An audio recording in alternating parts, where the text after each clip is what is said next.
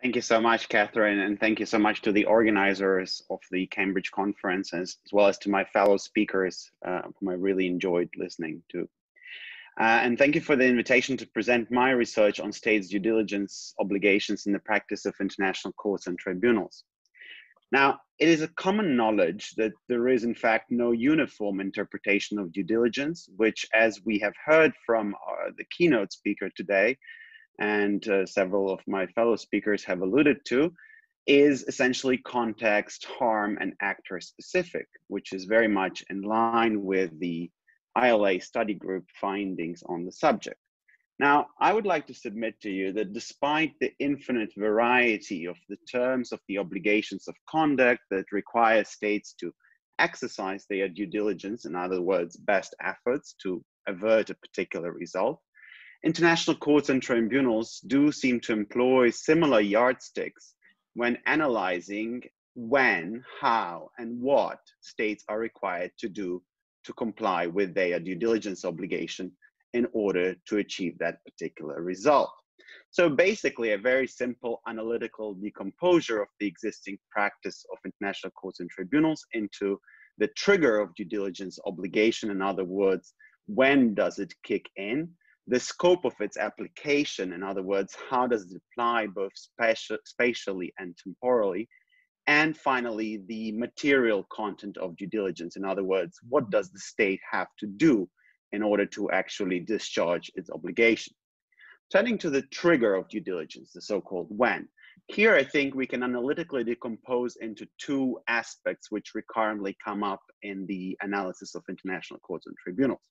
First, there is the risk of harm, and second, the knowledge of the risk. In relation to the risk of harm, we could think about three benchmarks. First, does the risk need to be qualified? And the answer given by most international courts and tribunals, yes, there must be a real and imminent risk as opposed to hypothetical risk that could occur. The court, for example, in the genocide case, spoke of the serious risk of genocide. More generally, that is related also to whether there has to be some level of qualification of the harm itself. And again, here across the board, we see references to significant harm. In other words, something which is more than detectable, but need not be at the level of serious or substantial as a harm. The second aspect is, does the harm need to be certain? And the overarching answer of international courts and tribunals is that while the harm needs to be foreseeable on the basis of the best information available to the state, whether it is technical or scientific, it may also in certain circumstances entail the adoption of a precautionary approach, for example, in cases of scientific uncertainty, as it was highlighted in the seabed advisory opinion or the Inter-American Court in its advisory opinion to which my colleagues have just referred. The final aspect in relation to this analysis, the risk of harm, is, do the origins of the harm matter? And again, the answer here is overarchingly no, in the sense that it doesn't depend whether the origins of the risk lie with another state, non-state actors' conduct, or natural hazard. The second aspect, as I mentioned, as going to the trigger of due diligence obligation, is the knowledge of the risk. And here, essentially, the big question hanging out there is, what is the standard of knowledge that is required of the state? Courts seem to align in the perception that it's either actual or constructive knowledge which are sufficient to satisfy the threshold, regardless really of the area of law or the nature of the harm. Compare cases such as Bosnia genocide of the ICJ or Osman v UK before the European Court of Human Rights. However, importantly, there is no automatic presumption that control as such over the territory means that the state should have known of the harm. And we have seen that in cases such as Corfu or Nicaragua. But as the court noted in Corfu Channel, the mere fact that the state exercises exclusive control over its territory does not in fact result in prima facie responsibility, nor shifts the burden of proof. But at the same time, importantly, the state, that territorial state, may up to a certain point be bound to supply particulars of the use made by it of the means of information and inquiry at its disposal. Similarly, courts and tribunal appear to be much more willing to take into account circumstantial evidence when analyzing questions relating to knowledge in such cases. The second aspect to which we can turn in the analysis of the practice of courts and tribunals is what is the scope of application of due diligence obligation. And here there are again two subsets of considerations. First, the spatial consideration. As we all know, physical control of a territory, and I'm quoting here, is the basis of state responsibility for acts affecting other states. And I'm quoting from the Namibia advisory opinion. Now, that control, however, need not be construed necessarily as an effective control in the way that we have conceptualized it for the purposes of attribution of conduct.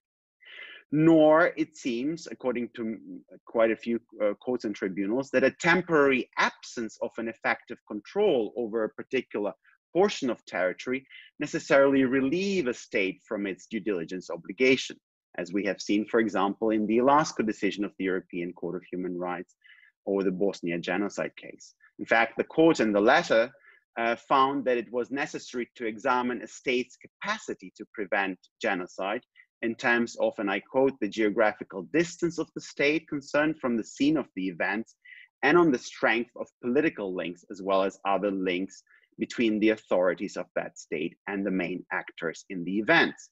In fact, a trend seems to be occurring in the practice of international courts and tribunals towards focusing much more on the control over the activities that may cause a particular harm, rather than necessarily only over the person or the territory where that harm may be occurring. As to the second aspect, the temporal aspect of the scope of application of due diligence, the courts seem to emphasize that we are talking about essentially an ex ante evaluation of the risk, but that the obligation of due diligence applies throughout the entire period of the activities that pose the risk of harm. Again, pulp mills or Kishanganga award may be referred to, and that implies the monitoring obligations of the effects of the activity posing the risk of harm. Turning to my third and final sort of analytical constellation, which goes to the material content of due diligence, the what. Here, essentially, the existing output can be decomposed into two main aspects. One is the means that are reasonably available. And of course, while we don't have a single formula, there are several indicia to verify whether the obligation of due diligence has been discharged. These are the monitoring and the supervision, the risk assessment, in various contexts, notification and consultation in good faith with other potentially affected states, the enaction of legislation and administrative policy and regulations.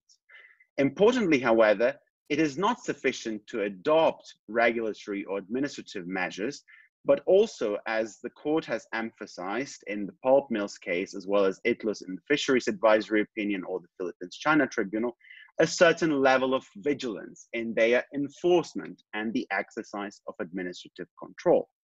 Moreover, the means that can effectively be employed to discharge such due diligence obligations need to be updated and may in fact change with the passage of time, as was underscored in the CBAT advisory opinion, paragraph 117. The second important component, going to that material content of due diligence, is the gravity of the risk. The principle is that the graver the risk of harm, the greater the means the state has to employ in order to discharge its obligation. And here courts have further helped us in our understanding of that relationship by indicating that the question of whether the underlying activities are a one-off conduct or a recurrent systematic activity is immaterial, in fact, to assessing whether the breach of an obligation of due diligence has occurred. Finally, what we gather from the practice of international courts and tribunals, that it is no defense for a state to argue that even if it had taken all measures reasonably available to it, the harm would still have occurred. as the court emphasized in its Bosnia genocide case, it is irrelevant whether the state claims or even proves that even if it had employed all means reasonably at its disposal, they would not have sufficed to prevent the commission of genocide. In conclusion, I would submit to you that the output of courts and tribunals in respect of when, how, and what in respect of due diligence seems to point in the direction of many more common features of analysis underlying whether the due diligence has been actually fulfilled than the inherent differences there from one area of public international law to another. Thank you.